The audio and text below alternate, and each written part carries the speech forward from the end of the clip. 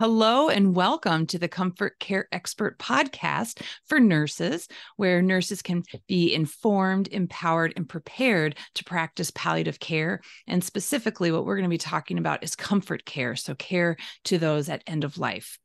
And I'm one of your hosts, Megan Lifto. I'm a palliative care clinical nurse specialist, and I am joined with Elena Prendergast, who is a palliative care nurse practitioner. And what we're going to be talking about today is this comfort care tool. Whoops, it's not showing up on the screen.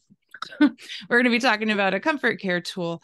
But before we do that, since it is our first episode, we thought we would give introductions. So I guess I will start first. All right. Well, I'm like Elena, I'm a second career nurse. I used to teach college biology and anatomy and physiology. I always thought about being a nurse, but both my mom and sister are nurses, and I wanted to be different than them. I wanted to find my own path. However, once cancer had struck my family and seeing the work of the oncology nurses, I just felt called to want to become an oncology nurse. So I went to the University of Minnesota, earned my RN degree, and was working as an oncology nurse at a large metro hospital in Minneapolis. And it was there on this unit, it was an oncology unit, and we also took care of the comfort care patients. So patients that were on life support, once that was discontinued to allow them to have a natural death, they would come to our unit, where some would discharge home with hospice, but I feel like most of them, they died on our unit. And that's really where I felt that calling. I've just felt so comfortable and really saw the need of supporting the family. And so that's what prompted me to go back and earn my Doctor of Nursing practice with a specialty in palliative care. And it really has become my life's work, and I'm very passionate about this. So why don't you share about yourself, Elena, and what made you become a nurse? Oh, thank you, Megan, for sharing your story. As you said previously, I too am a second career nurse. Actually, coming in later in life, I started nursing school when I was 40. Some of that was my own doing, and then some of it was because I let the powers of somebody's words take hold of me. So in seventh grade, my science teacher said, "I hope you don't go into science because you'll starve." Oh, And so I let those words kind of, stew for the next 30 years, probably. I mean, close. My mother always wanted me to be a nurse, ironically. She always said, "You'd be a great nurse." And I just ran and ran and ran away from it. Well, unfortunately, after a series of personal losses, including my mother, I finally made that decision to go into nursing.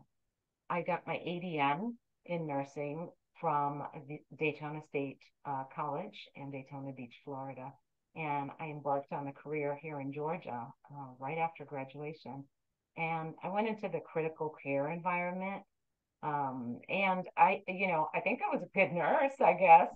But I can't honestly say it was my passion because just like you, what I saw was a lot of patients that were coming to us and they were dying right away. And I didn't exactly know what to do with that, but I did know that I loved caring for those patients at end of life and giving them just the dignity that they deserved.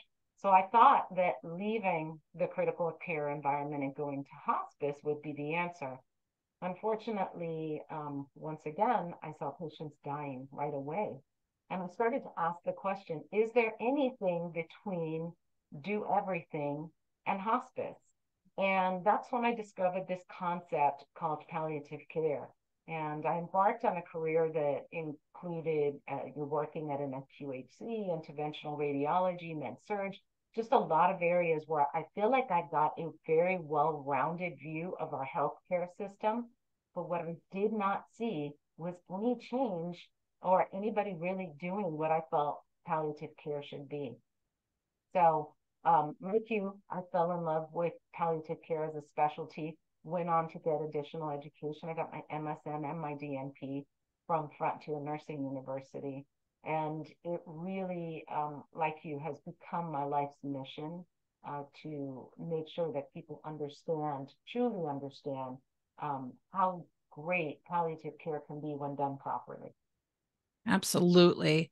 Yeah, thank you for sharing that, Elena. And something else, another similarity between the two of us is we both have started our own businesses as well. I started Comfort Care Expert LLC in 2020 based on this need that the nurses in the hospital setting where I had worked as a palliative care advanced practice nurse, they didn't know how to take care of these comfort care patients. They didn't understand the orders. They didn't know what they could do without an order.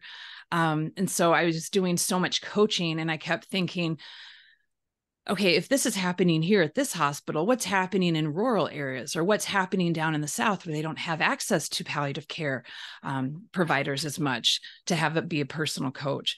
And so the vision of Comfort Care Expert is that every nurse will have the skills and knowledge to practice palliative care with their patients with a serious illness.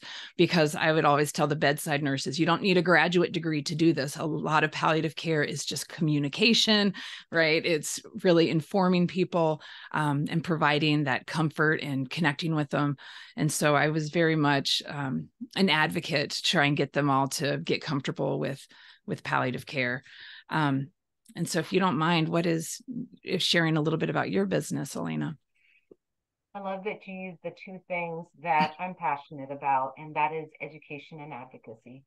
I started Tree of Life to ensure that all clients with serious and life-limiting diagnosis are empowered to define and achieve optimal quality of life through independent, individualized support, education, and advocacy. So simply put, the goal is to enhance quality of life through education, support, and advocacy. And that all stems, just like you said, from being on the floors, being in the community, and realizing that I agree with you. And I do a lot of education on in academia, and I do work on the floor, helping with education. But where I've found is that we're missing the mark in the community in advocating directly to our patients and their families.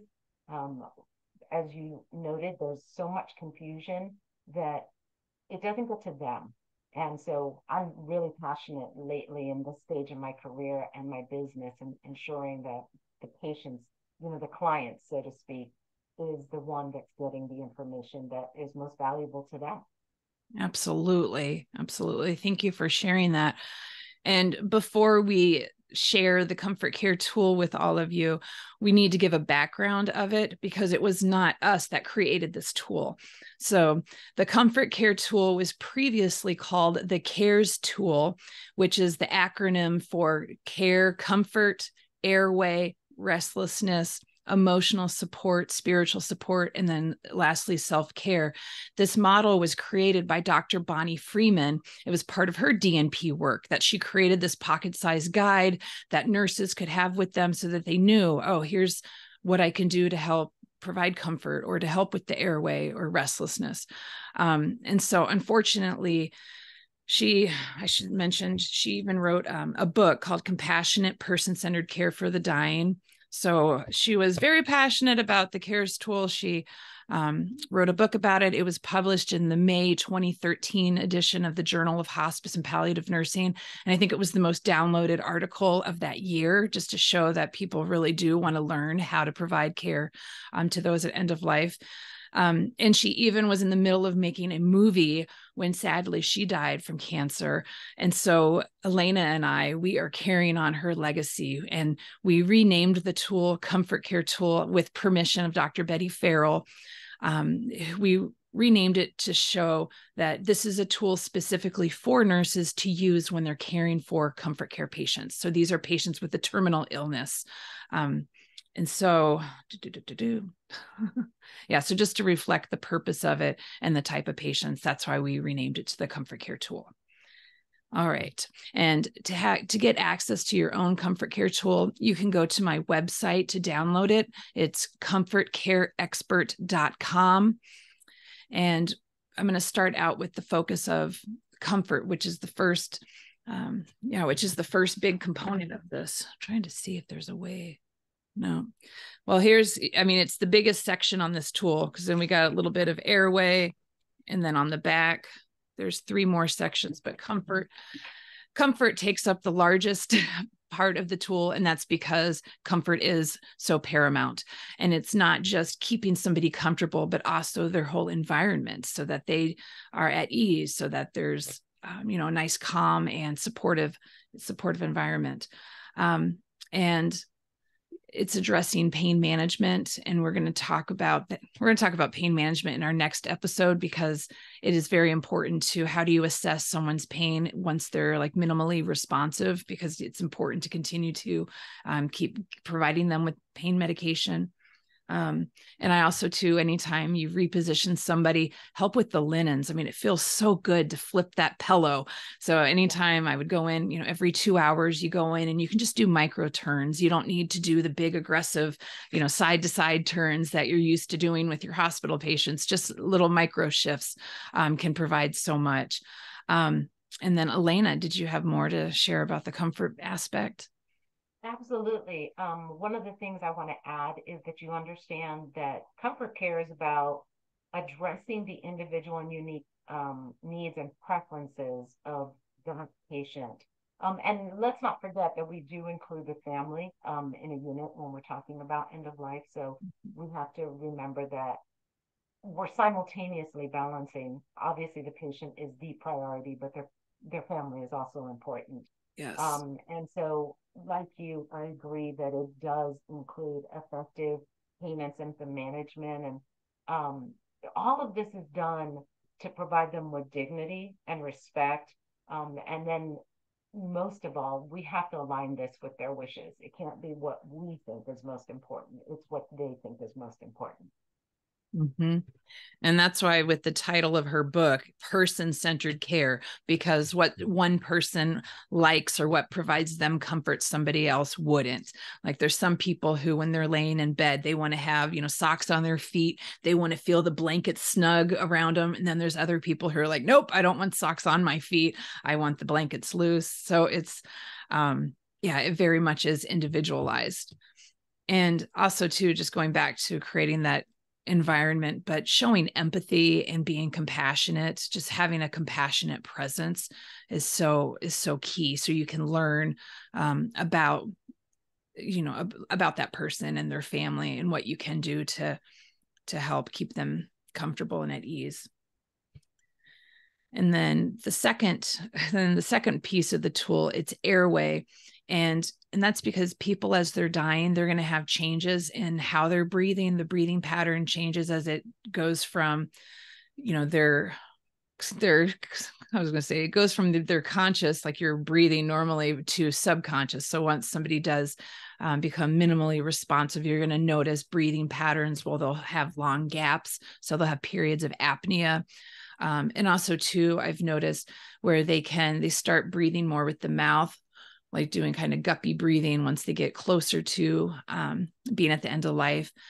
But it's important with airway to make sure, because I heard a statistic, it's like 80% of people at end of life are going to feel that shortness of breath.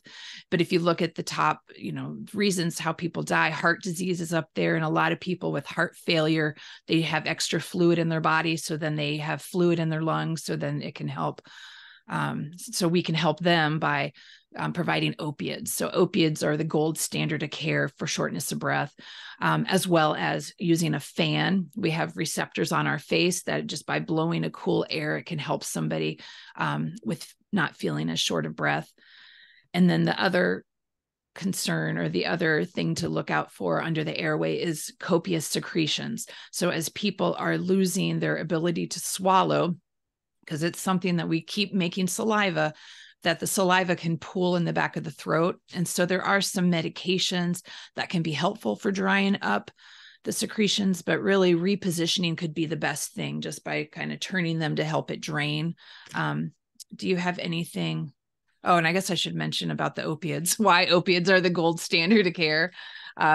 Opiates are the gold standard because opiates cause vasodilation. So now the blood vessels that are in the lungs, they're wider. So it's going to allow more blood to get to the lungs. And that means more red blood cells available to pick up the oxygen.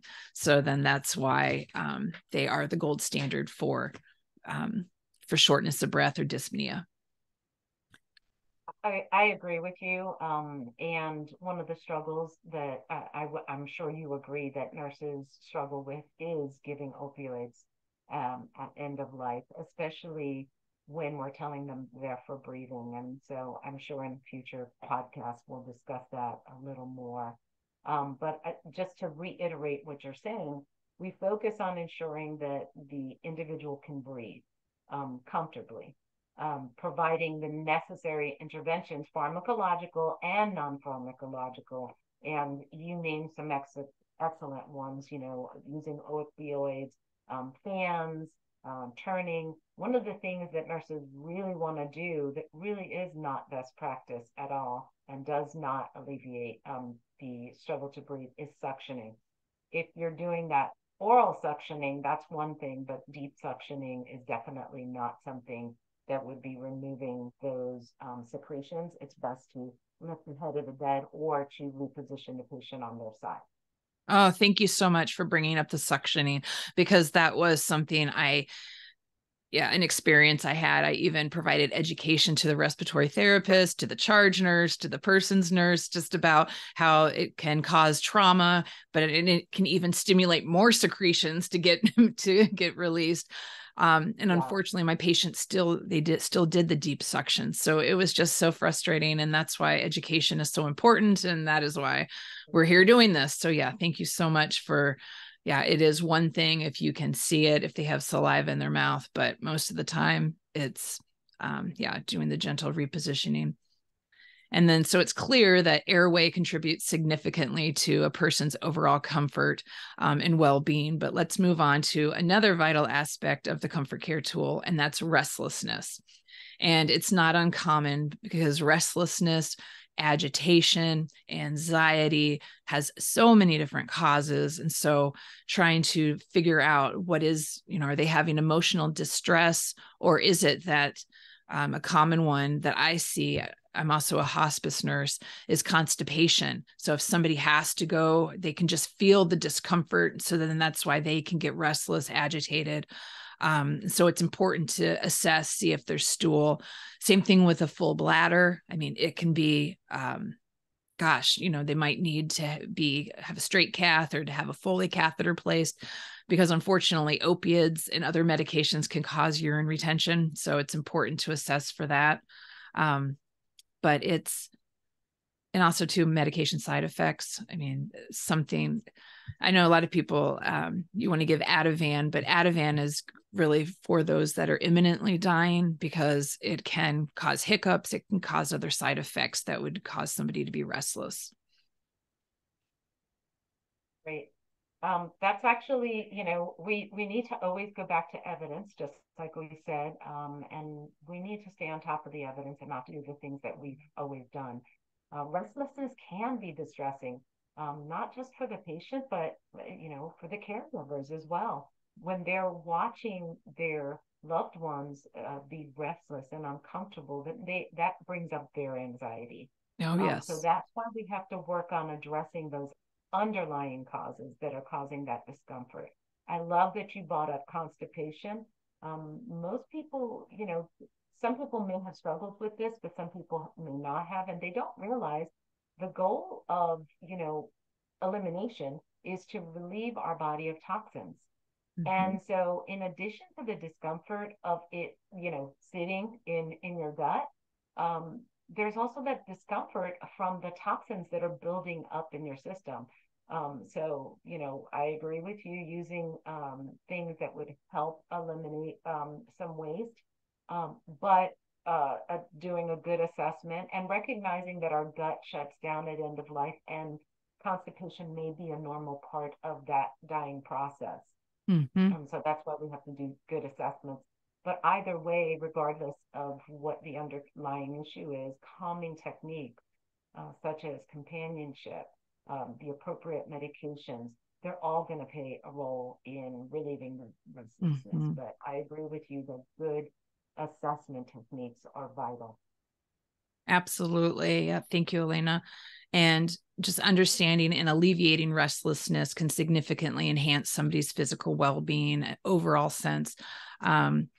And so let's explore now the spiritual and emotional support needs, because comfort care goes beyond the physical body. I always say it's a lot of internal work. I mean, somebody is getting ready to have their soul or their spirit, move on to, kind of shedding that physical body. And so it very much emotional and spiritual support are needed. And you were going to talk about that aspect. Yeah, I love this is kind of I hate to say my favorite part, but I think this is the part where nurses are amazing, because we are biopsychosocial beings. And I think that the strengths of nursing is that we, from the very beginning of nursing school, have been taught, when you're a brand new nurse, you can't write orders or anything like that. But what you can provide is a more emotional and spiritual support to your patients and how you communicate with them. It's about addressing those inner needs. It's about connecting them with their faith. And sometimes I'm sure you've heard, where they say, Ira Byock said, there's three things we need to do: forgive others, forgive ourselves, and then say, I love you. Yep. And I think those are simple things that we can do to help somebody with that process of dealing with, because sometimes people struggle not just with physical pain, but emotional and spiritual pain. So this is really an aspect of comfort care that helps them find peace and meaning on this, end of life journey that they're on. Absolutely. And, speaking of support, the last section is what we're going to talk about now, which is self-care. And that in itself, in order to keep doing this work, in order to, be able to provide to others. I think back to the flight attendants, how they talk about put the oxygen mask on yourself first, because you're not going to be able to provide care to others if you're not caring for yourself. It's just essential to prioritize your own well-being as well. Burnout and caregiver burnout is very real. There are several organizations that acknowledge the strain of their loved one, caring for their loved one on their own health. And they've shown, evidence has shown that this is really a problem. And we as nurses have this problem. We tend to give and give and give and give, but you can't pour out of an empty cup. You have to be poured into. Most nurses will feel, myself included, probably you too, Megan, that self-care is selfish. It is not selfish. It's actually necessary. You cannot turn around and take care of someone if you yourself are falling apart. And if the thought comes into your head, or the caregiver's head, but if I don't do it, no one else will. But if you're not there, they won't have you. So that's really something to, remember when we're going through that, whether it's seeking support from other people, whether it's taking breaks, whether it's engaging in activities that bring you joy. Caregivers specifically, and that includes nurses, need to ensure that their own emotional and physical needs are met. And just like we talked in the previous one, that emotional and spiritual needs and how that can cause pain and distress also. So I think this is an absolute must in this tool. Absolutely. And once again, for the copy of the Comfort Care tool, you can go to my website, www.comfortcareexpert.com, for your own copy. And we will continue to do podcast episodes to go dig a little bit deeper into all of these components, just because they make up the 5 most common needs nearing end of life. So comfort, airway, restlessness, emotional support, spiritual support, and self-care. And so with that, I would like to thank you all for tuning in to the Comfort Care Expert podcast for nurses.